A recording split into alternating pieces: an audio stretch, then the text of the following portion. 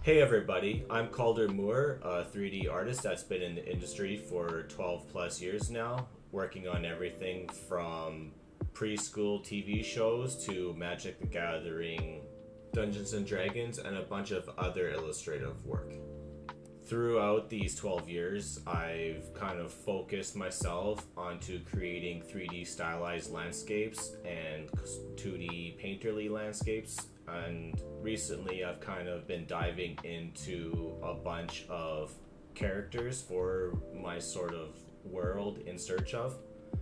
And creating these characters, I had discovered Character Creator 4, and today I'm going to take you guys through how I go about using Character Creator 4 along with other tools like Marvelous Designer, Substance Painter, Arnold Render, and Cinema 4D to create these detailed, stylized characters. And so to start this character, I had to go and collect my reference images and stuff like that, just to get an idea and direction of where I wanted to take this guy before I started sketching out his thumbnail sketch. I tend to collect a lot of my reference images and inspiration from just going onto Pinterest, and I like to sort of group everything together into a nice cohesive space using this program called PureRef to organize all my images. So after collecting all my reference images and inspiration, I'll go into Photoshop and start sketching out the initial ideas I want to take this character into. And so here's kind of like the end result I ended up with for this guy. I wanted this sort of like sneaky smuggler pilot guy who was like kind of reserved on the outside with his more desaturated like pilot jacket, but then underneath you can kind of see hints of the Lightbringers sort of like themes with the super fluorescent and like pearlescent sort of like clothing and stuff. So when I actually want to start creating my 3D character, I'll almost always start in Character Creator 4. In here, you can get an amazing base that's already rigged and UV'd and just like ready to go, and you can go in and customize it and kind of create all the character and stuff you want from like the face and body within this program. So I'll always kind of start with the neutral male or neutral female actors and then go into the morph tab here and play with the sliders and stuff to create the look I want for this character. And it's just, I'll usually just kind of like play with the sliders until I kind of get what I'm looking for out of the character. Or you can kind of like go in and play with the features on the face directly, and you can see where they highlight and how you can kind of like play with them in there like that. And kind of like push the features where you're wanting the character to go.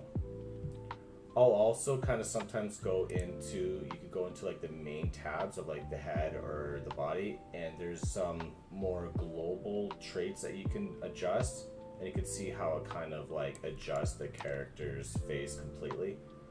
So sometimes I'll like play with these to kind of establish a little bit of the direction and then go in and further adjust the faces and stuff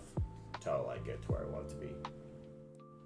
So playing with those sliders, here you can see the end result I ended up with for this older character that I wanted to create. Kind of like pushing and sinking in as like a temple area and cheekbones, and kind of like making his face feel a little bit more like droopy, and just kind of create like a nice good solid look from that. And then I kind of like shrunk in the body and stuff just to have the Marvelous clothes kind of fit better on him and would be more stylized for my final look.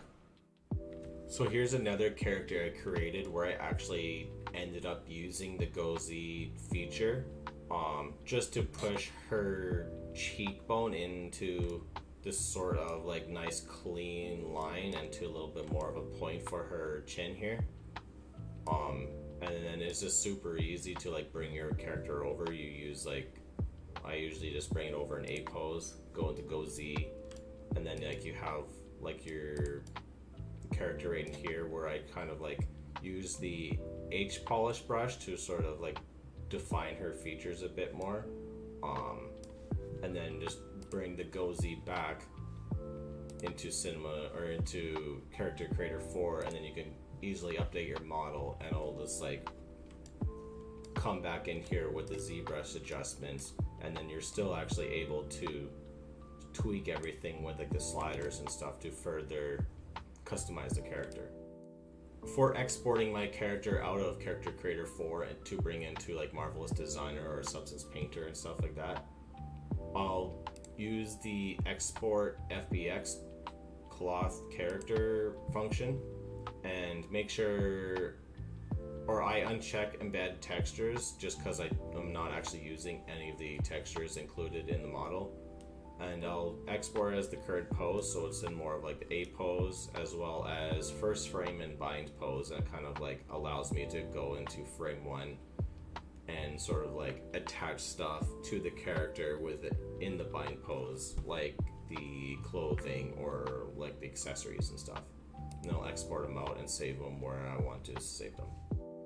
After exporting that character out of CC4, I'll usually start next inside of Marvelous Designer, where I'll do like the next most important part of them, which will be like their outfit. And so you could see how I sort of ended up with this outfit for him. Kind of creating like this sort of like retro style jacket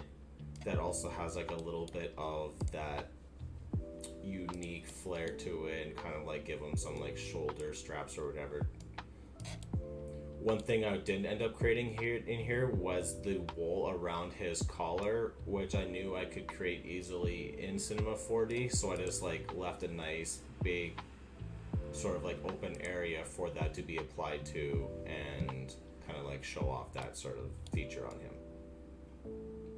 I'll then export it out as an FBX to bring into Cinema 4D to rig onto the model.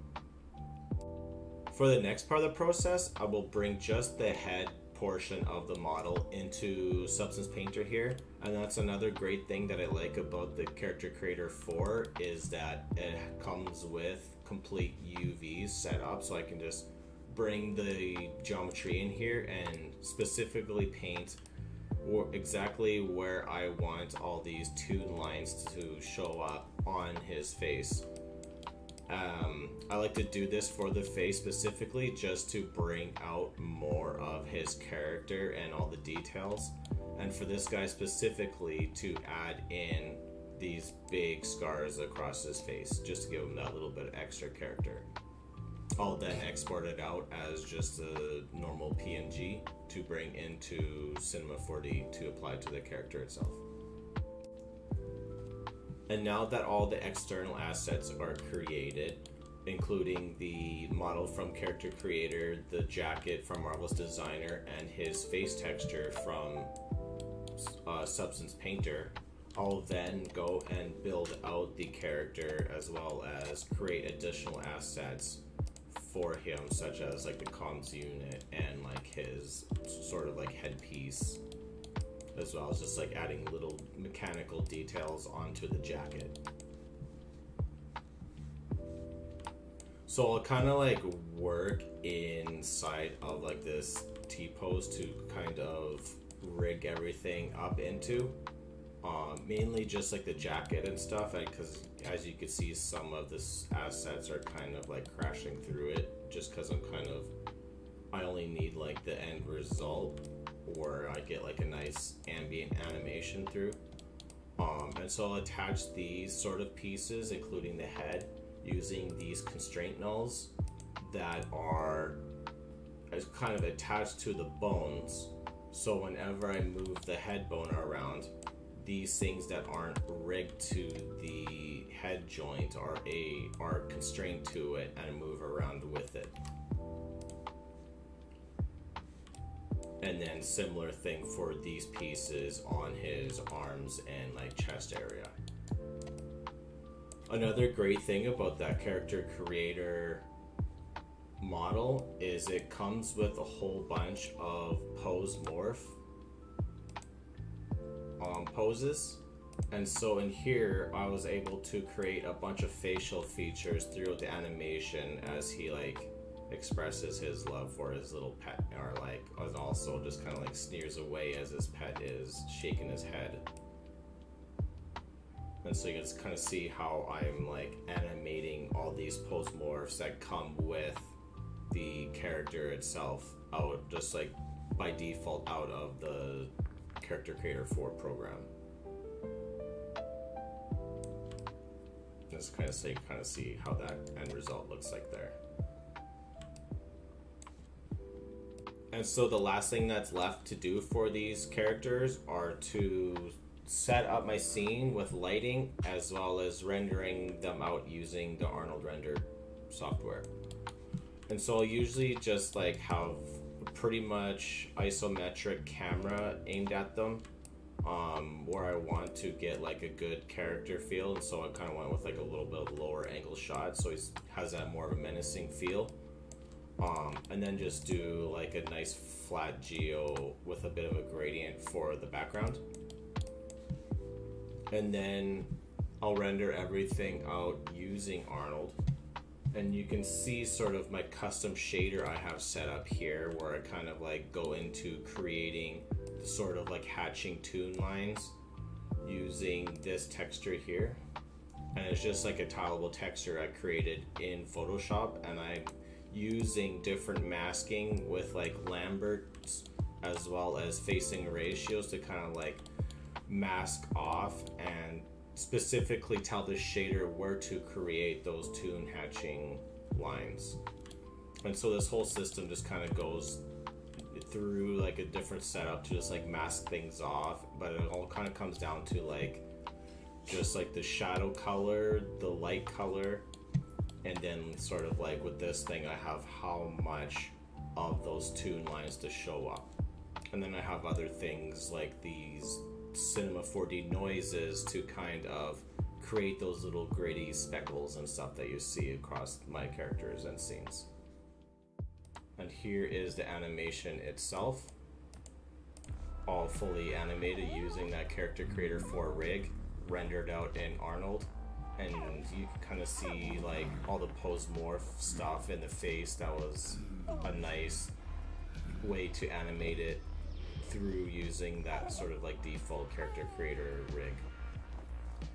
And in the end, I usually bring these over to my buddy Dusko Sound, and he does all the sound design and music for these characters to kind of like bring them to life just in that extra little bit. And so to wrap things up, here's a bunch of the characters I've created using that pretty much exact same process, using that Character Creator base model, as well as like even for these cyborg guys, I'll still use that Character Creator rig, as just it creates such a nice base rig to attach everything onto, and then have the same ability to animate it and create all these completely unique stylized characters through.